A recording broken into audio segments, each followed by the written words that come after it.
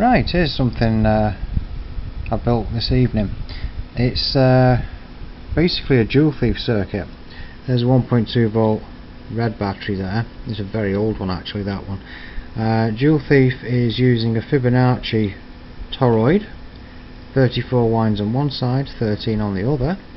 Got a white LED on it, 7-strand coil, which is the main thing here because I can't get any other coil to work, which is the honest truth there. I tried 6 and only the 7-strand will run, and it's being switched by the reed switch there.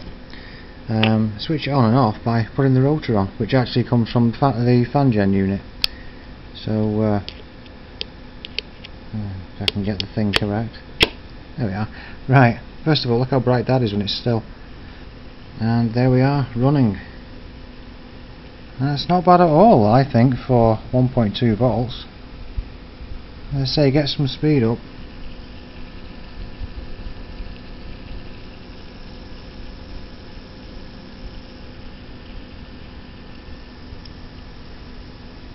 So, there we are. Not a bad little circuit.